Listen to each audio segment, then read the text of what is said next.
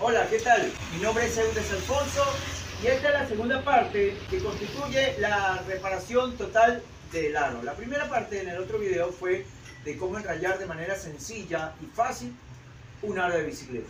Esta segunda parte va a ser de cómo alinearlo, cómo centrarlo de manera correcta. He simulado colocar la pieza o el aro en una horquilla convencional, normal, que en su casa probablemente o en el sitio donde ustedes vayan a hacer este trabajo no van a tener una herramienta como esta, que es esta es la más ortodoxa. Hay una de mejor calidad que son las con las cuales se alinean los aros, se centran, pero lo he colocado en una horquilla, es decir, ustedes voltean su bicicleta en sus casas y colocan el aro en la horquilla, lo ajustan y proceden a arreglarlo.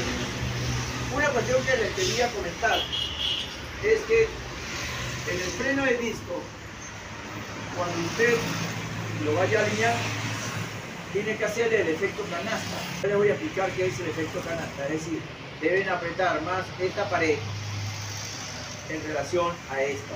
Procedemos a la alineación. Yo utilizo esta herramienta, la utilizaba cuando estaba en mi casa y ahora que estoy en el taller utilizo esta, que es un poco más práctica, más rápida. Siempre vamos a apretar desde el primer rayo que se acerca, al que está más cerca al orificio de la cámara. Vamos a apretar en este sentido, en el sentido de las agujas del reloj. Lo he hecho así desde muchos años y me da resultados. Bien, empezamos a apretar. ¿Y hacia dónde vamos a apretar? En sentido a las agujas del reloj. 2 vueltas nada más. Para que hagamos lo mismo con todos los 36 rayos. Ya terminé con el último rayo, 36. Hago lo mismo nuevamente, una vuelta completa. Así con la segunda etapa de apretar, de ajustar.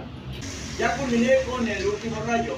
Recuerden, hemos apretado 2 veces, una vuelta a cada rayo. Ahora viene lo que les había comentado al comienzo del video. Es, en este caso, que es el freno, es un aro con freno de disco. Una vez que ya hayan apretado 2 veces, entonces vamos a apretar ahora solamente esta pared, ¿sí? Y comenzamos por este, que es el primer rayo, que viene de esta pared. Le damos uno de por medio, viene el segundo. Repito, vamos a apretar una vuelta completa, una vuelta aquí, los rayos de esta pared, hacia recto. Apretamos. Les explico por qué tenemos que apretar más los rayos de esta pared en relación a esta otra pared. Porque si no lo hacemos así con los aros de freno de disco, entonces si apretamos todos los rayos de manera igual, va a quedar el aro descentrado, va a quedar pegando o recargado hacia la parte derecha de la horquilla, y eso es lo que no queremos. Apretamos la primera, volvemos a apretar esa pared, ya van 2. Ahora vemos, ya nos estamos dando cuenta que los rayos están agarrando tensión, ya están más tensionados y el aro está así todavía. No hemos culminado, como se dan cuenta. Ahora vamos a apretar nuevamente un poquitico, media vuelta a cada rayo, sin dejar ningún rayo de por medio. Tallar un aro y alinearlo es sumamente sencillo. Solo si ponen un poquito de atención, pues lo van a hacer ustedes mismos en su casa sin necesidad de llevarlo para el taller. Esto sí, en caso de emergencia. Siempre es necesario que uno conoce, si usted no conoce mucho de mecánica de bicicleta, la lleves a su mecánico de confianza. Esto lo estoy haciendo con la finalidad de que ustedes en su casa, a lo mejor están en un lugar donde no hay un mecánico cerca, no está su mecánico de confianza, pues ustedes lo pueden hacer. pueden resolver el problema. Apretamos todos los rayos por completo, ¿sí o no? Ahora me ayudo, en mi caso me ayudo con una llave 5 vale. La colocamos aquí, hacemos esto. ¿Se dan cuenta? Ya ahí se ve que ahora es donde tenemos que trabajar. Cuando ustedes lo han visto en otros videos, quizás este mismo trabajo. Cuando ocurre esto, entonces, ¿cuáles son los rayos que tenemos que apretar? Los de la pared contraria. Esto, justo ahí donde está chocando. Marcamos, aflojamos el que está en la pared de donde se muestra la falla, lo aflojamos un poquito y apretamos estos dos.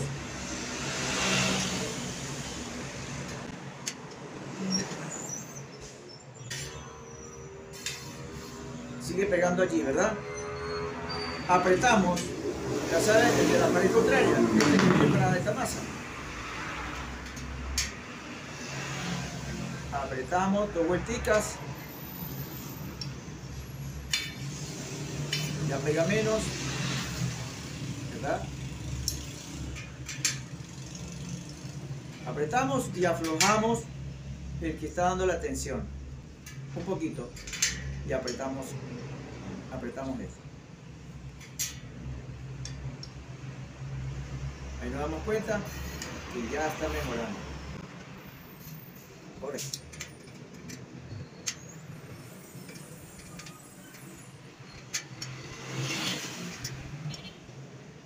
Pergamino. Todo recto.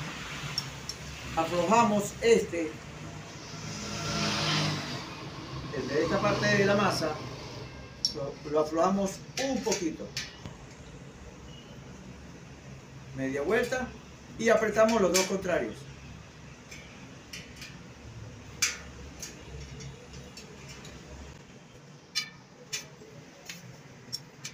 Estamos revisando esta parte, ¿verdad?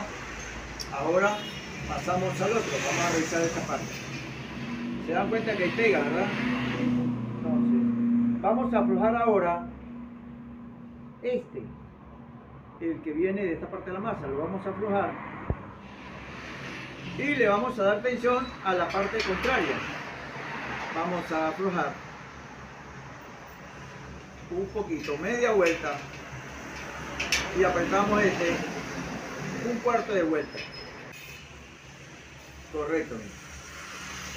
Ahora apretamos el contrario, para que jale el aro hacia donde nosotros queremos.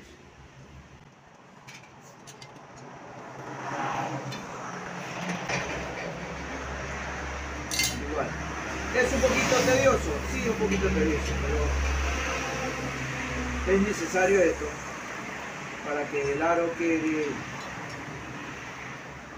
perfecto o casi perfecto. Los aros de freno de disco tienen la particularidad de que el centrado, si ustedes no lo pueden centrar un 100%, pues no va a afectar el funcionamiento de la bicicleta. Lo alinean lo más que se pueda y lo llevan posteriormente al mecánico de confianza o a un buen taller para que terminen de alinear el aro. Mientras que en los aros de freno B-brake, los que ya no están aquí, sí es necesario que quede lo más alineado posible. De lo contrario, no van a poder calibrar frenos. Mira, en este caso, el recorrido del choque del aro es mayor. ¿Qué tenemos que hacer aquí? Empezar a contar los rayos desde donde choca aquí, de donde tiene contacto, y empezamos a contar. 1, 2, 3, 4, 5, 6. Hasta ahí choca, hasta ahí deja de chocar. 5 rayos. Entonces apretamos esos 5 rayos. Lo apretamos un cuarto de vuelta. 2, 3, 4 y 5. Un cuarto de vuelta nada más.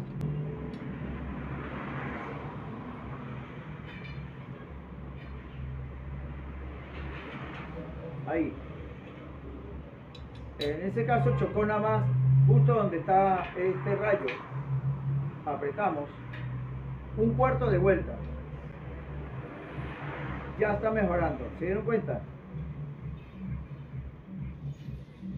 Ya explicamos de cómo quitarle el efecto axial, ¿sí?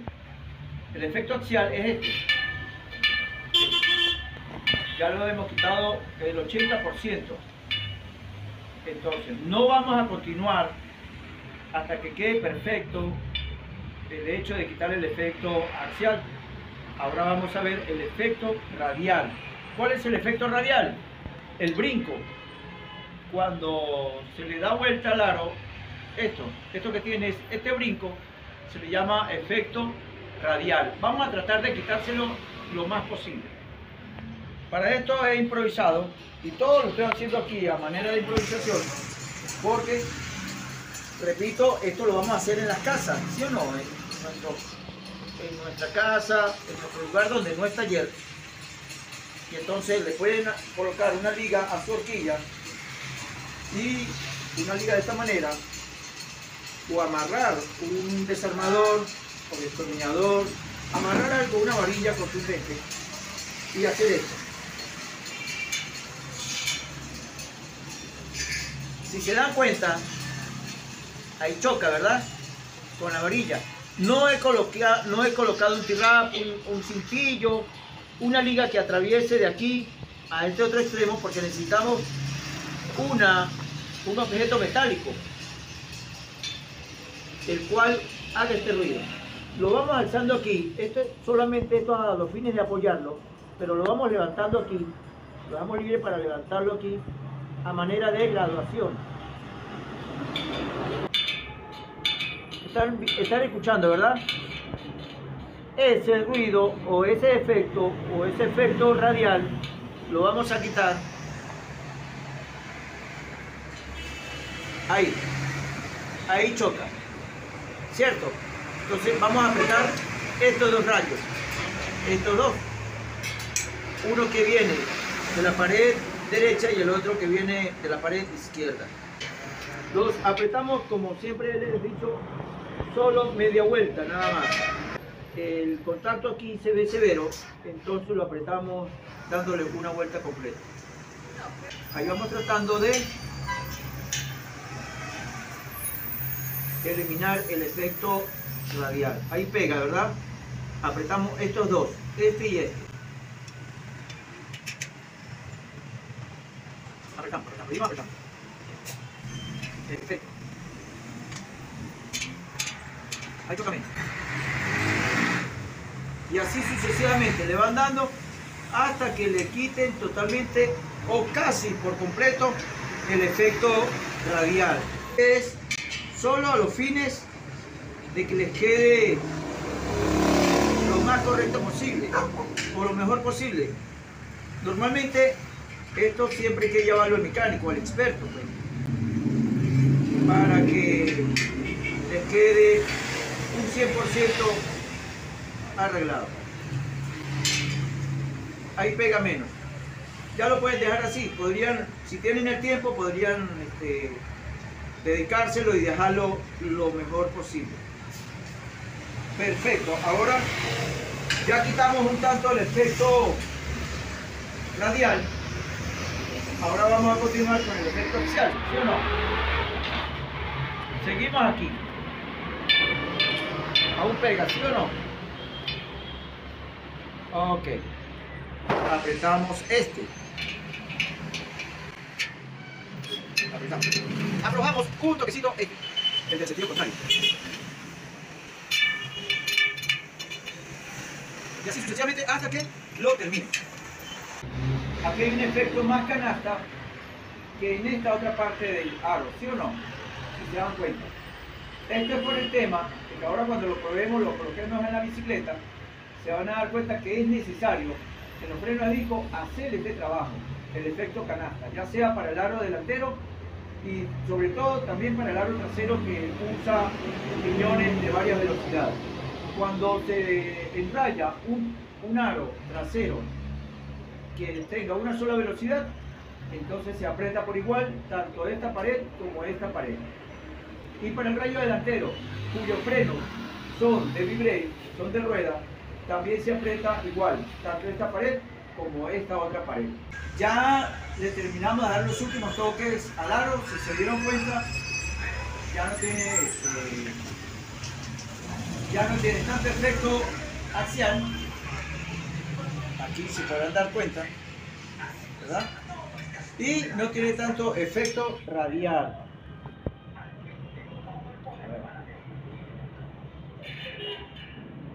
Tiene un mínimo, pero ya con eso ustedes pueden armar el aro. El tema de enrayar el aro con el efecto canasta. En el tema del disco es muy necesario hacerlo en este caso donde la llanta tiene freno de disco. Si se dieron cuenta, aquí, gracias al efecto canasta que se le hizo, quedó de la misma distancia entre una botella de la horquilla con respecto a la llanta y la otra botella de la horquilla. ¿Se dieron cuenta, verdad? Y el disco quedó perfecto en la precisa ubicación del caliper. Y con una mera ajustadita del freno, pues evidentemente queda el trabajo excelente. Eso cuando lo hacen en casa. Ya cuando se hace en un taller, evidentemente el mecánico va a tener en cuenta todos estos detalles, ¿sí? Pues nada, esto es todo y les voy a agradecer siempre los comentarios y por supuesto espero que les haya gustado, que haya sido de ayuda para ustedes y les voy a agradecer un me gusta.